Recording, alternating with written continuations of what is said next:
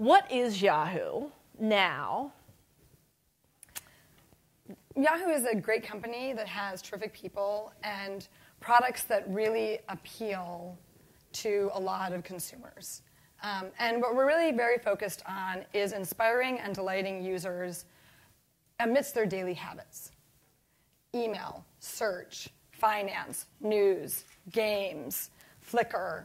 These are all things that people do every day. And Yahoo is a brand that touches a lot of people every day, and our goal is to make those daily habits inspiring and delightful, very easy to use, and really practical. And I think that there's just an amazing set of opportunities. What would you like to see Yahoo be 2 years from now that it is not now?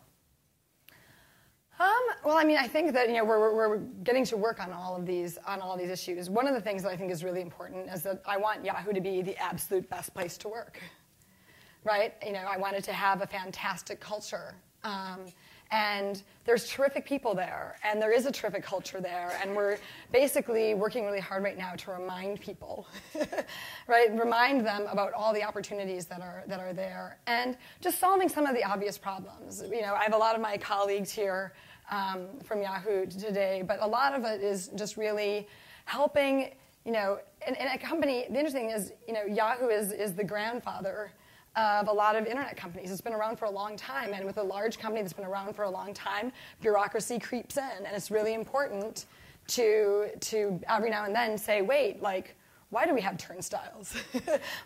Why are we all carrying BlackBerries, right? And just start helping, start helping to say, okay, what's going to be important in terms of giving people the insight, the environment that they need to really excel and succeed.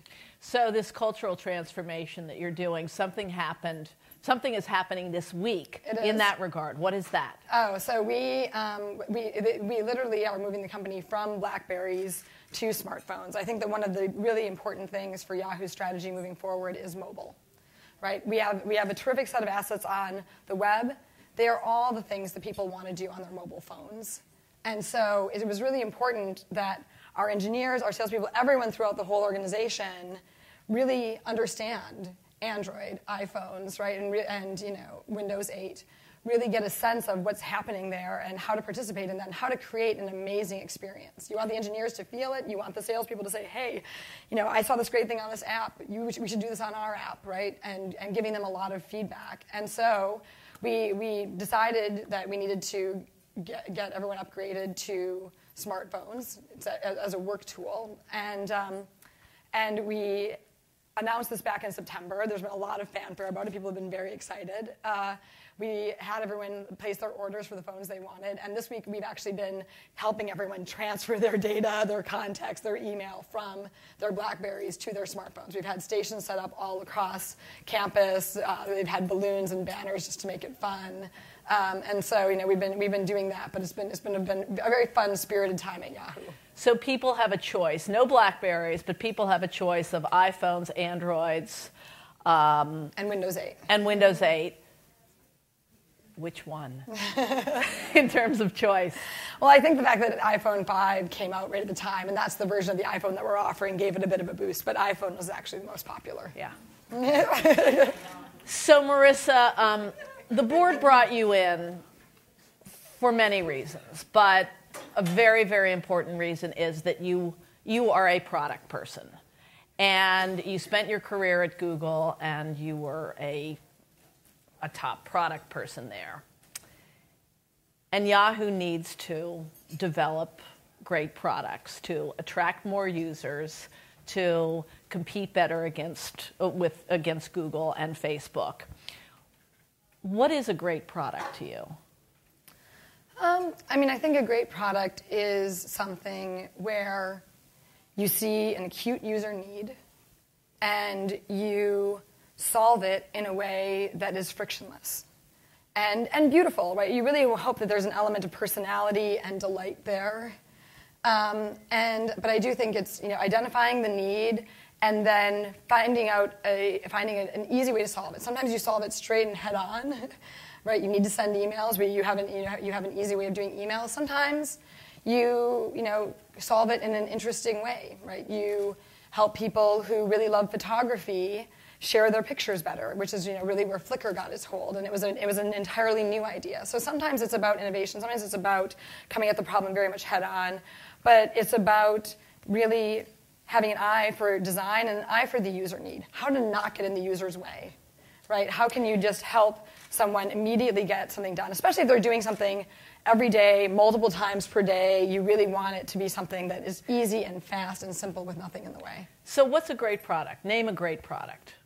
That you would love to own. I'm not talking about. I'll ask you about acquisitions, but what's a great product that you envy?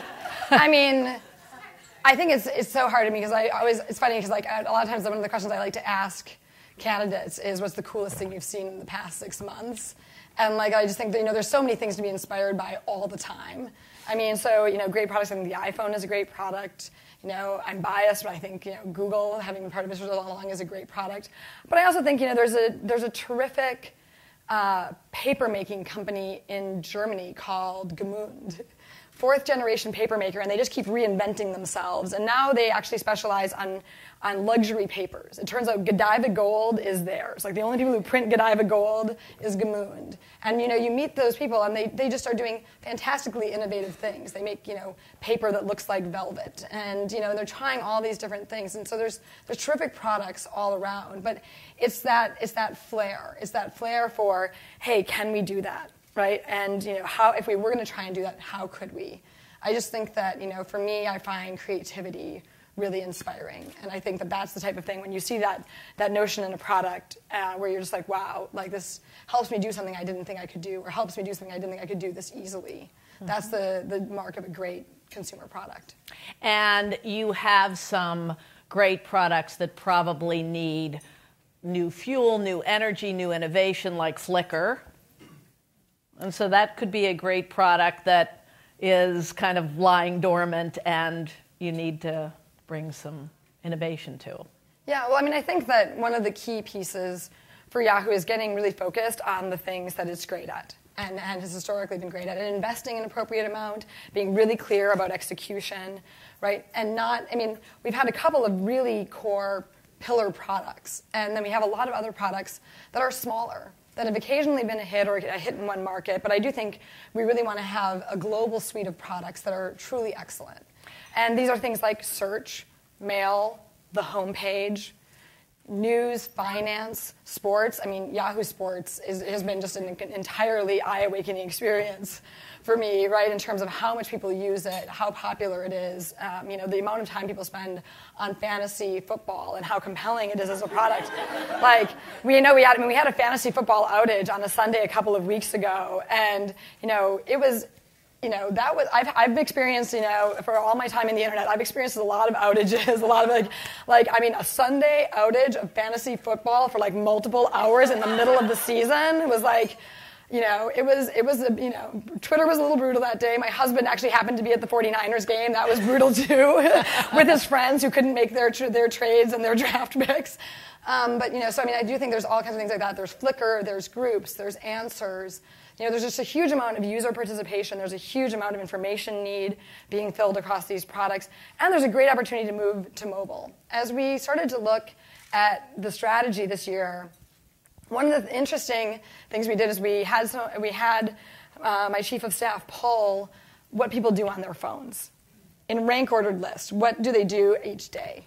And we took off the things on the top that were done by the carriers, voice and text, and we also took off maps because I've done maps in my former life, and it's very expensive, very hard to do well. Apple's finding that out. So we're not going to do maps, right? And so we did all of these things, and the interesting thing is when you look at what people want to do on their phone, you can read it from top to bottom. It's mail, weather, check stock quotes, check sports scores, watch videos, share photos, check the news. Literally, I've done the exercise a couple of times where I've asked people to close their eyes, and of course they're a little bit biased because they know that I'm at Yahoo, and I'll read the list and they'll be like, well, you're just describing Yahoo's business. And actually I'm like, no, what I'm reading is an unfiltered, unedited list of what people want to do on their phones. Right? This is a huge opportunity for Yahoo. Really because we have the content, we have all of the information that people want on their phones, and now it's about making it easy and relevant to use on mobile. And so mobile is the linchpin of Yahoo's turnaround. Is that a fair statement? I think that there's a couple of key pieces. I think that getting focused on the things that people do every day. There's sort of like, what do you do first when you wake up? And so to me, there's sort of four big pieces of that. There's some people do a search, some people do their email, some people go to a selected homepage on the web, some people grab their phone, right? So those are sort of four big pieces. There's the verticals that we've always been really strong in, that we just need better execution, innovation to really work with. There's a real opportunity for us to partner. One of our employees got up at our Friday afternoon meetings and asked me, we don't have a mobile OS, we don't have mobile hardware, we don't have a browser, we don't have a social network. How are we going to compete? And I said, well, we don't have a mobile OS, we don't have mobile hardware, we don't have social network, and we don't have a browser, which means that we can partner with the best people in those areas in order to get the distribution that we need. And Yahoo in many ways has a really great opportunity to partner with all of these compelling brands and compelling products and offerings, which I think is really important. And then there is the mobile piece. Plus, there's the talent piece, because I really do think companies, and in particular tech companies, really succeed or failed based on the people. Their ability to attract people, keep the right people in the right roles, focused on the right things. And I really do think making Yahoo the absolute best place to work, finding the right people. And I will say I think we've done a tremendous job on, in particular, our management team over the past couple of months. Last week was Thanksgiving. I got to sit down and say, what was I thankful for? And I have so much to be thankful for, because I was like, I'm thankful for my new baby. I'm thankful for my new job. I'm thankful for my husband and my terrific family. And I'm thankful for all of the unbelievably amazing people who have showed up to help me over the past few months, right? Everything. We have Kathy Savitt here, who we met at the Most Powerful Women Summit. And, as our CMO, I can't think about our CMO. We have Jackie Reese is here, who's our head of people and development. We have a tremendous head of HR who has also bought and sold $12 billion worth of media companies and can also run the entire M&A function of the company, right? And we've had Dealmaker Plus. I told Jackie in the story about you. We've had a terrific CFO. Ken Goldman has come. He's been a public company CFO for 25 years. Has brought legendary companies like At Home, Siebel, Sybase public, and played a huge role in Silicon Valley. And we're lucky enough to have him there. We have Henrique now to lead the sales force and the media efforts. It's been great, and there's been terrific people there. We have a tremendous general counsel, Ron Bell, who's been at Yahoo for 13 years and knows everything and is terrific. And you brought him up to general counsel, right? And we promoted him from within, and he's been just great. And because of our focus on mobile, one of the things we wanted to do is have a division that was very focused on mobile. So we created a new area, which is emerging technologies and products. And we promoted Adam Cahan from inside the organization to lead that. He's the founder of a little company called Into Now, which Yahoo bought about 2 years ago, and is a second screen experience. But Adam is just tremendous in terms of thinking about sort tablets, of social TV watching, mobile, right? And he's just got a great product mind. And so I'm really thankful for all the people who showed up to help, as well as we have Trish here, my amazing assistant, and Patricia from Google. Ann Yamamoto, who's running Yahoo PR. I've been just so lucky and so blessed to have so many tremendous people show up. It's beginning to sound like an Oscar acceptance speech. On mobile, one more question. What you don't have, what Yahoo does, I wanted to ask you the question, if we went 100% mobile tomorrow, would Yahoo be better off than it is today? Well, right now we have to build the team. But I mean, if it were a 100% mobile world tomorrow, would Yahoo be a better off company or a worse off company? It's a hard question. I think it's hard to say. I do think it would cause us to get very focused on it very quickly. It would. But you don't have travel. You don't have e-commerce. You don't have payment systems. But I do think that right now, the strength of what we've meant to people on the desktop, the fact that we are so many users' homepages and many people use us for email is an opportunity for us to introduce these products. So as they switch to the phone, they say, oh, yes, my mail is there, and my mail is Yahoo. What else does Yahoo have for me? Yeah. And I do think that there's a great opportunity right now that's very greenfield in terms of someone buys a new phone, or this week at Yahoo gets their new phone. What's the first app they should install? I don't know. What? Right, and the point is it's different for every person, and Yeah. is a total grab bag right now. And I do think over time there will be the apps that are on the phone and are bundled, and then and are default, and we're lucky enough to be some of those. In the case of Apple for stocks and weather. But I do think that there's a great opportunity to be that application. And it may be that it actually ends up not being one application. It may end up being a couple of applications. It may be fantasy football for some. It may be mail or our mail application or news for some. But I do think there's a great opportunity to say, oh my gosh, you just got a new phone. You have to get Yahoo Fantasy Sports, or you have to go and get Flickr. How are you thinking about acquisitions? I think there's a couple of different types of acquisitions that we're looking at, and this is really Jackie's area. But I do think that one of the opportunities that we have to seize is we need to grow our mobile expertise really quickly. And one of the things we concluded is, yes, we need to hire one by one, but wouldn't it also be great if we got slugs of people right, that were already a team and already knew how to work together? And of course, in Silicon Valley, this is called acqui-hiring, where you basically say, okay, great, your startup idea didn't work out, but you still are a tremendous set of talent and you know how to work together as a team. Please stop working on your product. Come over here and work on our product. And so we've been looking at acqui-hires. We've done our first one. It's a company in New York called Stamped. And we picked up a terrific set of talent there. They're excited they said, look, we had an idea. It didn't play out to be as big as we thought it would, but we're excited to keep working together, and we're excited to come over here and work on something impactful, and that was great. And then there also will be some opportunities for bigger, more strategic acquisitions that align, in particular with things like some of our ad technology, some of the real revenue engines of the company. You said on the earnings call that you were looking at acquisitions in the tens to hundreds of millions. Does that mean that you really do not want to do an acquisition that is over $1 billion? I really haven't thought of it that way. I do think that there's the acqui-hire phase, which is usually on the very low end of that, and there. It's clear that that's a great buy and a great asset for Yahoo. I think that one of the things you see with startups is they hit an inflection point. And that inflection point, for whatever reason, is usually around $100 million.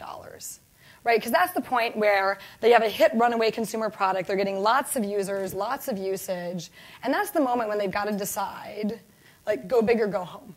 Right? Go bigger or get sold. Does that make sense? Because at that moment, they've got to decide, okay, we've got to ramp up a sales force. We've got to ramp up our finance functions. And the thing is, once they start getting much bigger than that, if you buy them, you have all this duplication. You have all these integration issues, right? You have all of these business plans and areas where you really got to figure out what should happen with them strategically. And so for a lot of companies, it's that Series C round where they're going to decide, are we going to go for it? Are we going to ramp up our own revenue generation engine and go for the IPO? Or do we want to stay more focused on the product, on our users, not ramp up all of that, and find a home at a company that already has all of those different elements in place where we can leverage their sales force, we can leverage their finance, their recruiting engines, things like that. And that's why I made that comment. It really isn't about a particular dollar value where it stops, but it's just that there is kind of that sweet spot in terms of maturity of a company and how easy it is to integrate and really get the value from it. And companies that could hit 100 million users and 100 million in revenues, right? And you call it the rule of 100 million. Yeah, the 9-figure rule. The nine-figure rule. Which is true, I think, for both companies outside as well as opportunities inside. I really think that one of the things that Yahoo gets to think big.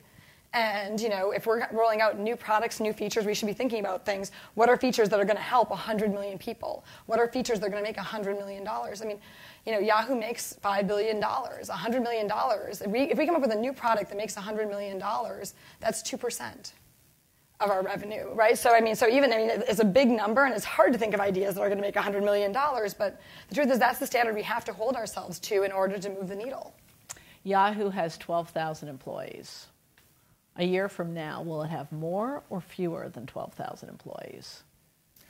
I mean, I think it's hard to speculate on that. I think that, there's terrific people there, and, I've been really, I mean, the job is just fun. I'm having a blast, right? And I think that the big thing here is to get people focused on execution and focused on results and performance. Like, there's simple things, like, for example, in some of our performance evaluations at Yahoo used to be done once a year. Now we're doing them once a quarter. Mm-hmm. Right? They used to be, and no offense to this, but the old system had performance and potential. No offense to potential. What we care about now is performance. Okay? Like, great. Like, we hope you have potential. We wouldn't have hired you if you didn't have potential, but what we really care about now is performance there. So we really need to get people focused on execution. And so I really do hope that this time next year and we also have set up a series of goals. So we have goals at the company level. We now have goals for 100% of Yahoo employees have their goals, and they're posted as part of their profile online in the company directory. Right? We want to get people really focused on, like, what is it they're trying to achieve? Why are they trying to achieve? Their goals are posted online in the company directory, so I can look up any employee's goals. Yeah, exactly. Mm-hmm. And what kind of goals are they? Like, what? I don't want to announce what we're doing, but for some of the product people, it's launch this feature on this date. Huh. And we try and make sure that the goals are very measurable. And are your goals for finance, listed? My goals are the company goals. They're one-to-one correspondence. So okay. We announce the company goals, and they are linked as both the company goals and as my goals. Okay. And if you're a salesperson, we have goals as to how much we want to, what the targets are, how much we want to surpass them by, things like that. Are you? And they're stretch goals. We need to make sure that they're hard. Are there likely to be cuts? I think that, for example, we did, in Korea, we made a decision to exit, and we're closing that office. The big thing here is, Yahoo should be a growth company. We're in the consumer internet. One of my observations is, like, if you look at the consumer internet, everything's growing. Like, people don't even realize it, but, like, online mail, still growing. Like, desktop search, still growing, right? Everything is growing in the consumer internet. We need to be growing, and to grow, you sometimes need to invest. It may mean that as we realign, we take some overinvestment from one area and invest it in another. So I do think it's going to be a very dynamic organization, but I do think that we want to be a growth company, and that will ultimately mean investment. Marissa, what gave you the confidence that Yahoo can be turned around? I think that it's going to be a hard job. That was something that I knew from the beginning. It's going to take multiple years. But they have a great brand. We have a great brand. We have a great set of products. We have great people. And there's just a huge opportunity in terms of need. And, when I looked at it, one of my friends, had somewhere along the way, it was right after they had dismissed Carol. One of my friends came to me and said, like, raise your hand, right? Like, raise your hand. It's a tailor-made job for you. It's search, it's email, it's the homepage, it's mobile, it's everything you've ever worked on. And all it needs is great product design and execution. And at that time, it didn't feel like the right time. But it did plant a seed, and it was a seed that made me more likely to take the call when I got it this summer. But but there was an observation there that the more I thought about it, I was like, actually, they have all the right ingredients. Mm-hmm. It's all the right ingredients. The company's been through a hugely turbulent period and a really distracting period. And and I think that on some levels, people had forgotten all the different things that Yahoo had going for it, and other people had gotten so distracted they had forgotten that it's really all about the users and it's all about the products. And so if we can bring that focus back, which I think we're already making good progress and strides towards, that's half the battle. Someone told me that you were always fascinated by Disney's turnaround. Well, I think like all kids, I just loved Disney. Yeah. And I guess I was always, my parents would like subscribe to various business magazines. And so I still remember, it's funny, like I'm a huge skier and I've never gone hella skiing because the first time I ever heard the word hella skiing was in connection to me reading a business magazine about Frank Wells. And so I'm still, to this day, terrified of hella skiing. Wow. But I mean, I guess I was like, as a result, I watched the Sunday night World of Disney and loved it, and I thought Michael Eisner had like the best job ever.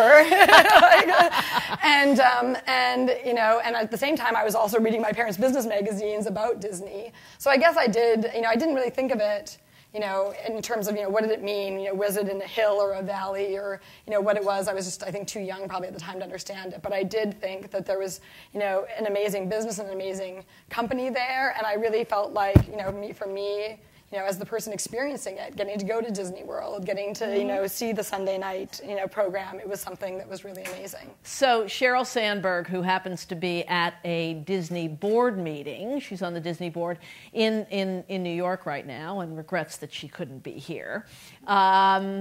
She gave me a couple of questions, one of which was, what is the most surprising thing to you about your life and career in the last few months? I think that there's two surprising things, and I can summarize it. I knew that the job would be hard, and I knew that the baby would be fun. Right, and the thing that surprised me, and really pleasantly so, is that the job is really fun. Yeah, like Yahoo is a really fun place. Yahoo is a really fun place to work, and I love the people there. I love the spirit of the place. There's an irreverence, and because they're in entertainment and sports, that's great. And the baby's been easy. The baby's been way easier than everyone made it out to be, and I